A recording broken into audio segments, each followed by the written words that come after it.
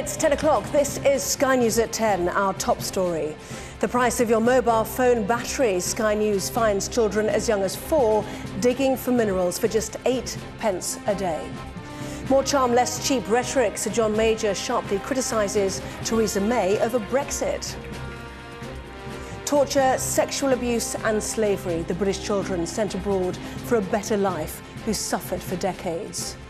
Return to Tunisia ahead of the final report into the deaths of 30 British tourists. The country's government tells Sky News it is safe to go back.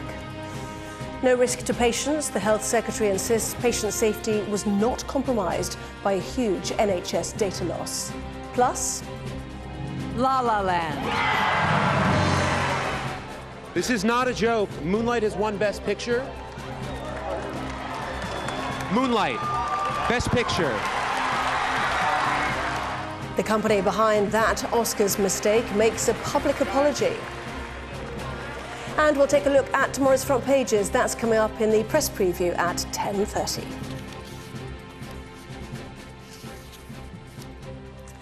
Hello there, good evening. It is an essential part of mobile gadgets found in every home. But tonight, Sky News can reveal the terrible human cost of extracting cobalt from the earth.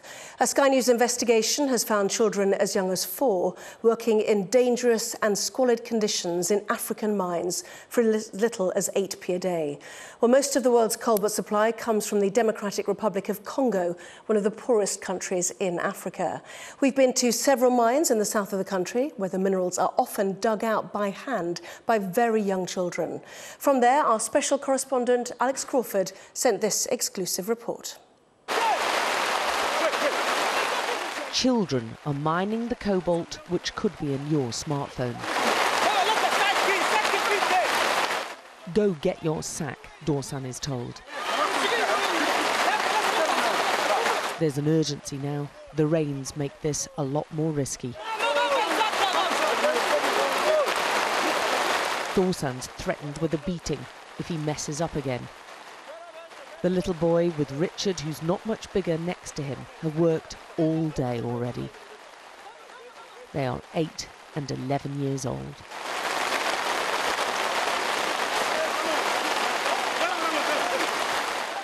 This is what helpless looks like, and he's one of the children making millions for multinational corporations in America and China whilst they suffer in squalor. For this, they'll get maybe 8 British pence a day.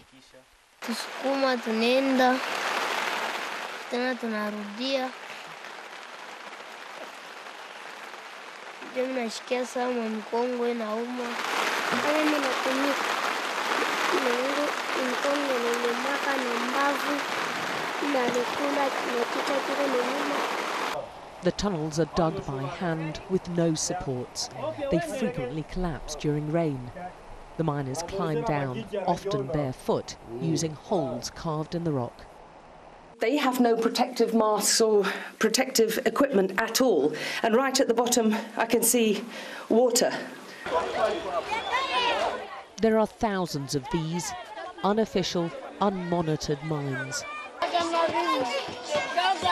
Men, women and children work in virtual slave conditions. Millions have died in decades of fighting over these mineral riches. There's gold, tin and copper here. Now the new American president looks set to repeal laws brought in to protect these people and stop the flow of cash to militias. Much of the DRC's minerals are extracted manually, but we found there are already few checks to ensure against the exploitation of these people by either rebel groups or multinational companies.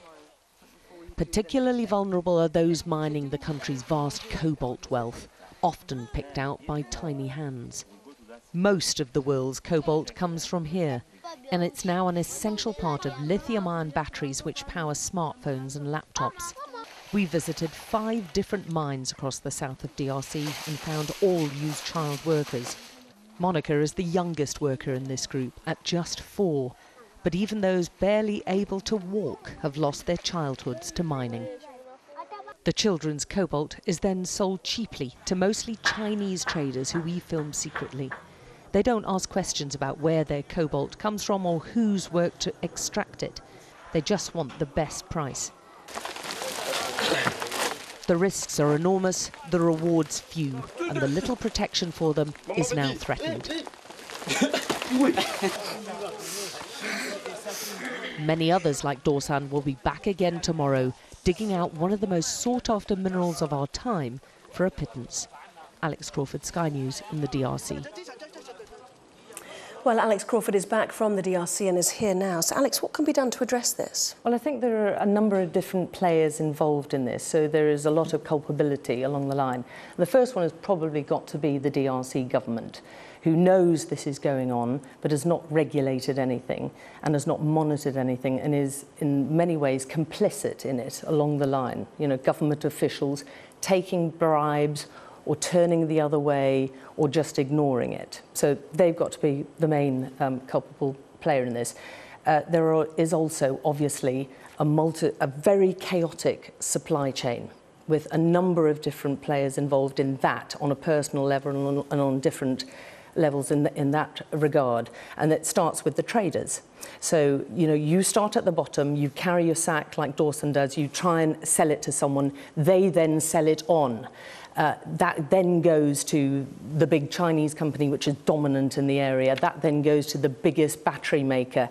And the thing is, how do we know that this is all coming from DRC? Because they produce 60% of the cobalt in the world.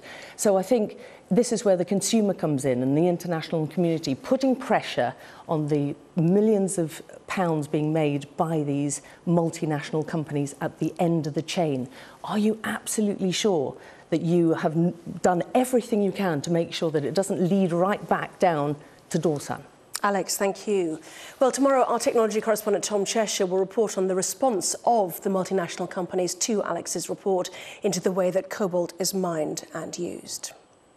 Well, last week it was Tony Blair. Today, another former Prime Minister had issued a strident warning about Brexit. Sir John Major sharply criticised the government's handling of Britain's departure from the EU and urged Theresa May to inject a little more charm and a lot less cheap rhetoric. Our political editor, Faisal Islam, reports. Another bruising Brexit intervention from a former Prime Minister, this time from Theresa May's own party.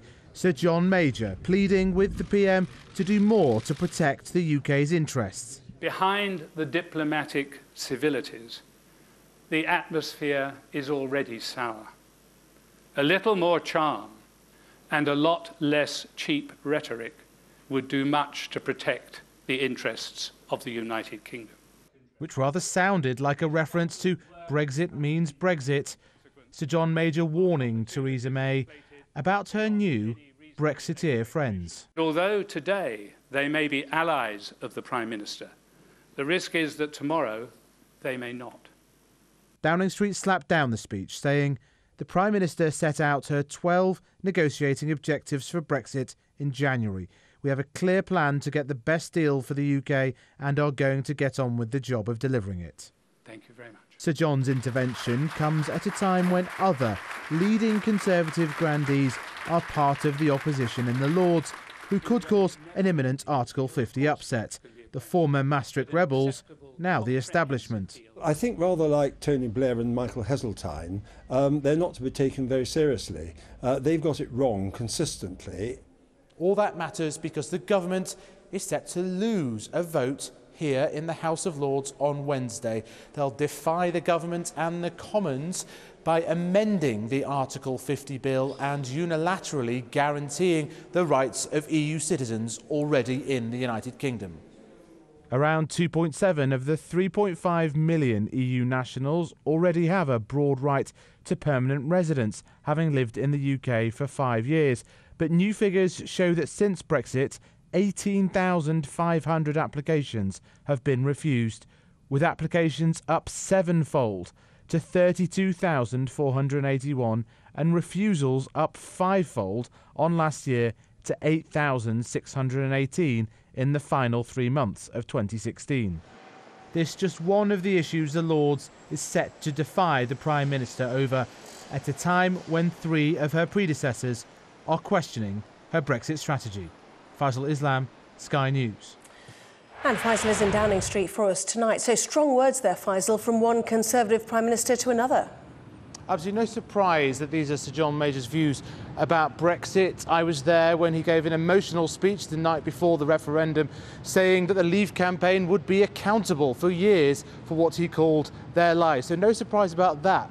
Some surprise, though, about the tenor of his attack, of his criticism, implicit and fairly explicit at times, about how Theresa May has handled the first stages of this Brexit process, questioning exactly her statesmanship, questioning her approach, and questioning, crucially, the idea that Britain and the British economy could survive intact with a World Trade Organization style tariffs and trades. He's very worried about that, and he said, and I quote, he's watched with growing concern as the British people are promised too much. More from where that came. Faisal in Downing Street, thank you.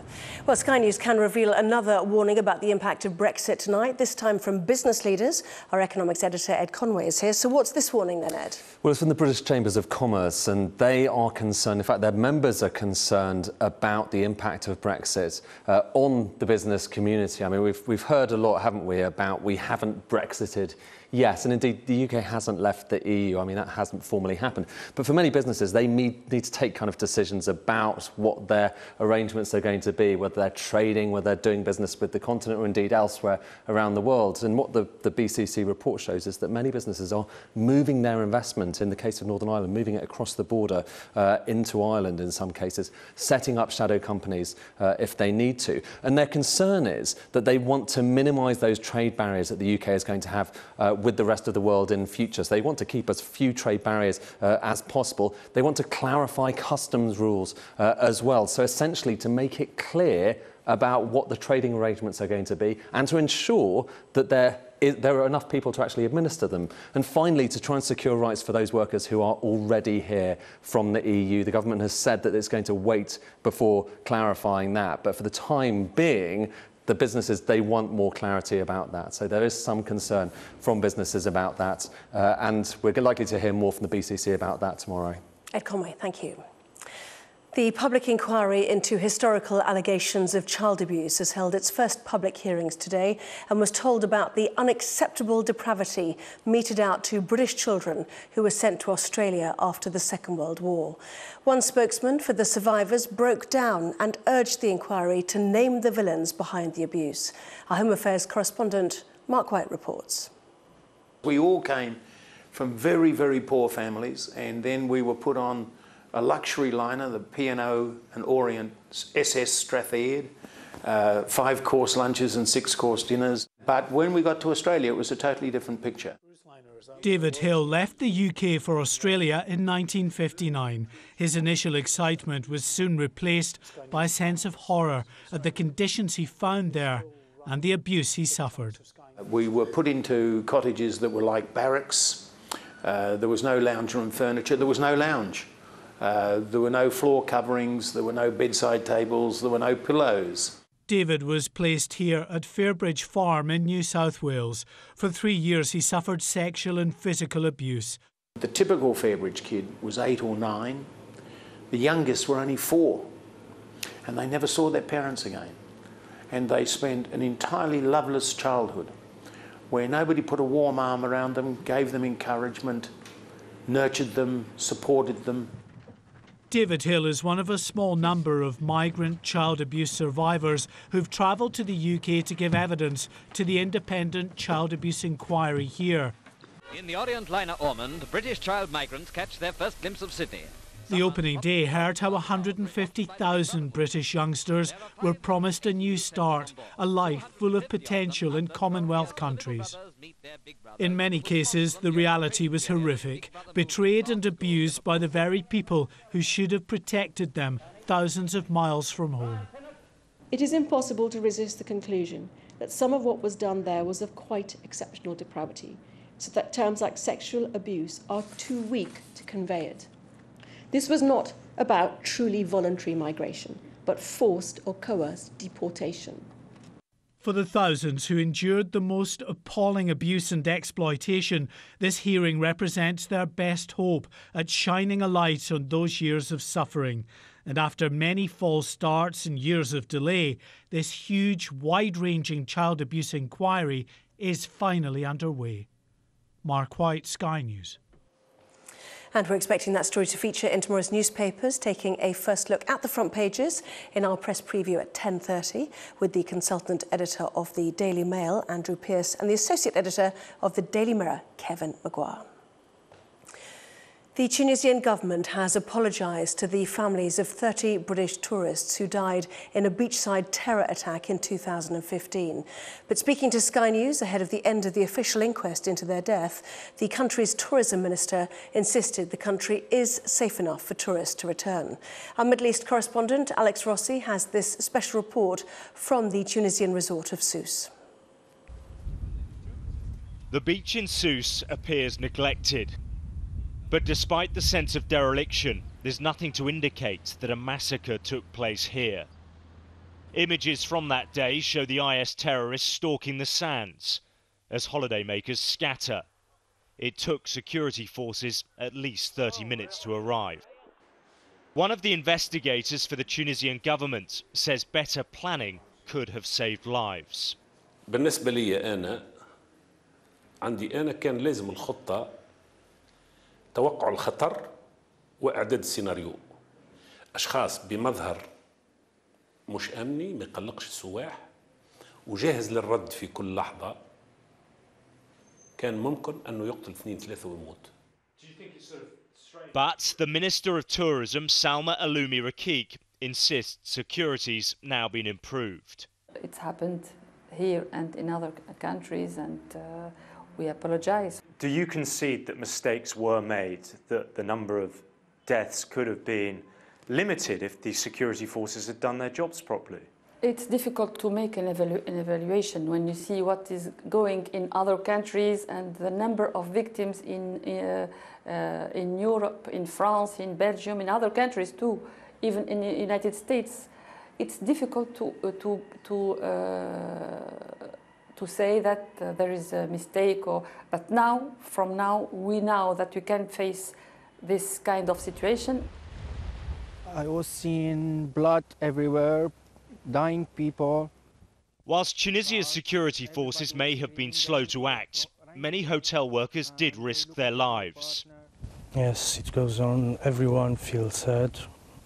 In my family too, in friends. They feel sad and they feel guilty. Since the attacks, which left 38 people dead, including 30 British tourists, the resorts have been almost empty. The impact of terrorism on the Tunisian economy has been catastrophic. Now, this is the beach in Sousse where the attack took place in 2015. It's low season now, but on a good year, it would be pretty busy. And this is the hotel where it happened. Perhaps not surprisingly, it is still closed, but the hotel next to it is also closed. In fact, 17 of the 96 hotels in Sousse have had to shutter their doors. After the Sousse attack, there were 5 terrorist attacks in Turkey, in France, but people did not stop going there. Hoteliers say the attack was a tragedy, but in an age where terrorism is universal, they claim Tunisia is being unfairly singled out as an unsafe destination. Alex Rossi, Sky News, Sousse. The NHS in England is spending tens of millions of pounds on a few hundred agency staff.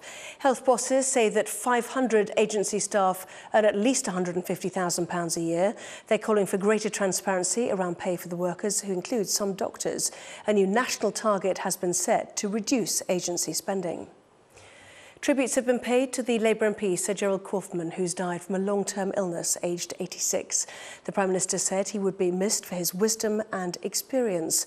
Sir Gerald's death leaves Labour facing another by-election, but in one of its safest seats. Donald Trump is hoping to raise defence spending by 10% next year, a rise of more than £40 billion. It would be unusual to see such a big increase when America is not fighting a major war. Well, Siobhan Robbins is live for us in Washington. Is this another campaign promise being met then, Siobhan? Well, certainly that's what Donald Trump would argue. This is what he talked about during his campaign. But now he has today said he's got this idea that he can increase defence spending by $54 billion. Now, that is just an idea, not a budget. But he said he won't put America into debt to do that. So he's going to look to claw back that $54 billion from other federal budgets. He also said that he will cut foreign aid spending, but foreign aid spending is only 1%. So people are very concerned that other domestic budgets could be seriously squeezed. So is the extra money for anything specific? Well, it does seem like Donald Trump is looking for some sort of military supremacy. He said several times now he wants to boost America's nuclear capability. He also said today that they don't win wars anymore, that he wants to win more wars. And today the Pentagon's been feeding back its ideas on how to fight Islamic State. So people will be asking, is that one of the wars that he's talking about? On the campaign trail, he talked about bombing the Islamic State. But people are asking now, is he also thinking of sending more troops to Iraq and Syria? And if he does so, that could be extremely costly as well as extremely dangerous. Siobhan in Washington, thank you. Well, still to come on News at 10. The couple responsible for the biggest mistake in Oscars history. We have the winners in sealed envelopes that we hold and maintain throughout the evening and hand those to the presenters.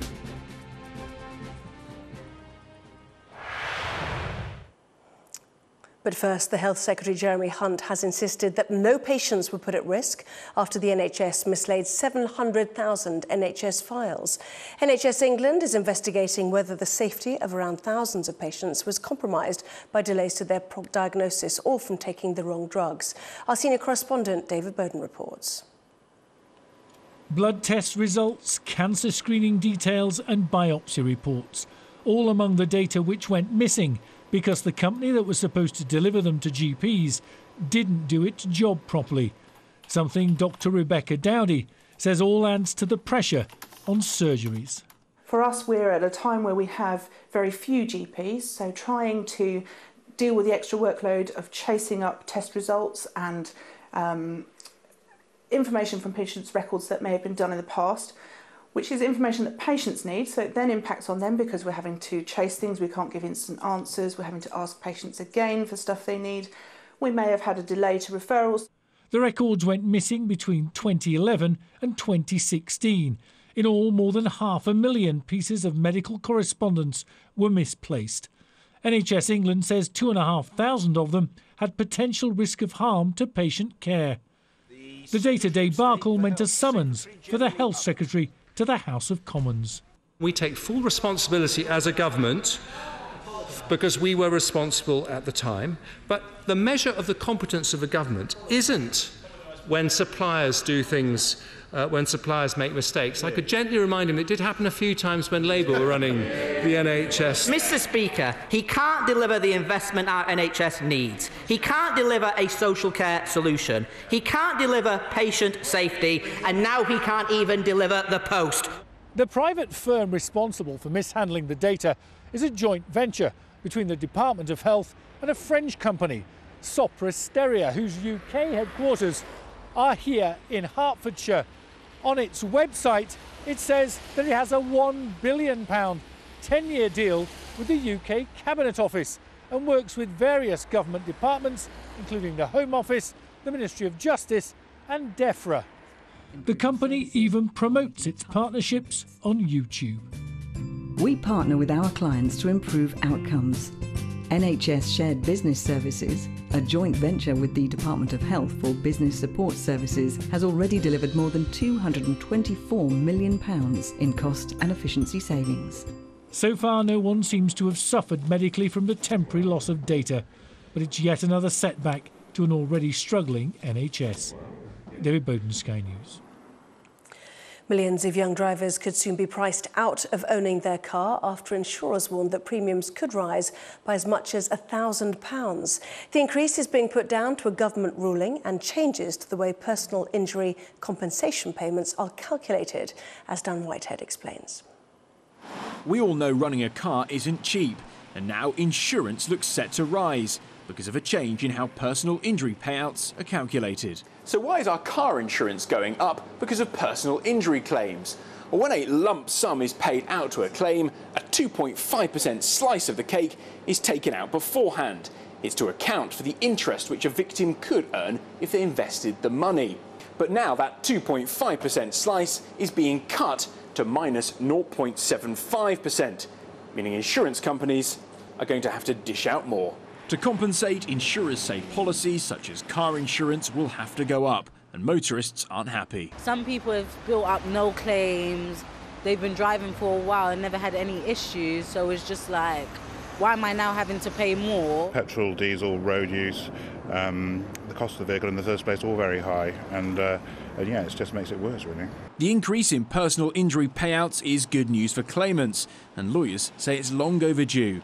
We're talking about people who've been severely injured, life-changing industries, and I'm sorry, that's where we should be focusing, not on big business. But shares in insurance companies fell on the news. They say that while payouts are important, they need to be fair for everyone. If we're going to perform that function and ensure for society as a whole that we have affordable premiums for motorists, particularly for young drivers who need affordable car insurance so that they can work, as well as for older drivers to keep them on the road as long as they wish to be on, then we have to have a balanced system. The change in personal injury payments by the government could also land the NHS with a £1 billion bill. The new rate kicks in on March the 20th. Dan Whitehead, Sky News. Now, it had all the ingredients for a classic screwball comedy: 2 leading actors, a memorable mix-up, the wrong envelope, and Hollywood's most prestigious award. But the organisers of the Oscars didn't see the joke, and today the accountancy firm at the centre of the biggest awards blooper of them all apologised. From Hollywood, Greg Milam reports. For Best Picture. Come on. La La Land. If only there'd been an Oscar for the most extraordinary Academy Awards moment ever, there'd have been only one winner. Moonlight, Best Picture. The inquest into this has now begun. In the dock, Brian Cullinan and Martha Ruiz, tabulators for the accounting firm PwC and guardians of those envelopes. So let's try to unpick all that chaos. People everywhere. As La La Land's makers gave their acceptance speeches, the truth is dawning behind them. Envelopes are checked, looks exchanged, enter Brian and Martha. As seconds pass, there is frantic toing and froing, and as the real winners announced, Brian and Martha are there to witness it all, with the watching millions in shock. Moonlight, you guys won Best Picture. Moonlight won. Come on, this is not a joke. In a statement, PwC said the presenters had mistakenly been given the wrong category envelope and, when discovered, was immediately corrected. We are currently investigating how it happened and deeply regret that this occurred. It all backs up what presenter Warren Beatty said. I want to tell you what happened. I opened the envelope and it said, Emma Stone, La La Land. That's why I took such a long look at Faye and at you. I wasn't trying to be funny. The wrong envelope was still in his hand. Luckily, there were no hard feelings. Of course, you know, it was an amazing thing to hear La La Land. I think we all would have loved to win Best Picture, but we are so excited for Moonlight. I think it's one of the best films of all time. For PwC, so proud of their reputation for protecting the secrets of Oscars night, it is deeply embarrassing. There are 24 categories. We have the winners in sealed envelopes that we hold and maintain throughout the evening and hand those to the presenters. Compounded for the Academy by using the picture of a woman who is alive in a tribute to a costume designer and friend who isn't. The red carpet is now gone for the year, and for an event that prides itself on being slick and being right, this is a bad day. They always want the Oscars to be a night to remember. That one will be hard to forget. Greg Milam, Sky News, Hollywood. Well, that was News at 10. Coming up, the front pages of all tomorrow's newspapers with the consultant editor of the Daily Mail, Andrew Pearce, and the associate editor of the Daily Mirror, Kev Maguire.